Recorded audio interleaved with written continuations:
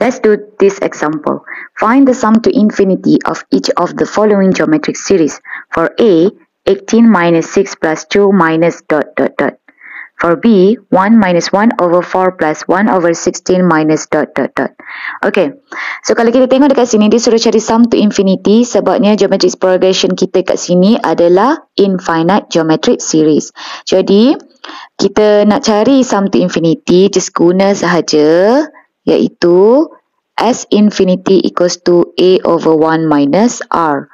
Okay, so for A, kita nak tahu dulu dia punya A dia adalah 18. Okay, untuk dapatkan R adalah, ini adalah term pertama, term kedua. Okay, jadi R adalah term kedua bahagi term pertama, iaitu negatif 6 bahagi 18, which is negative 1 over 3.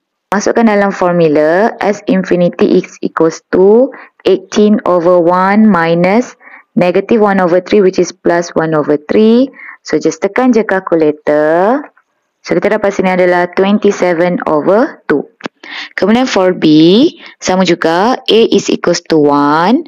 Kemudian R adalah term kedua, which is this one, bahagi dengan term pertama.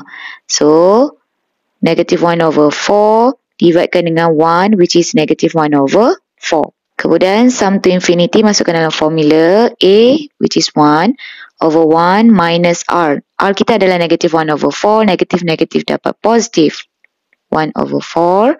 So, just tekan je calculator. So, kita dapat sini adalah 4 over 5.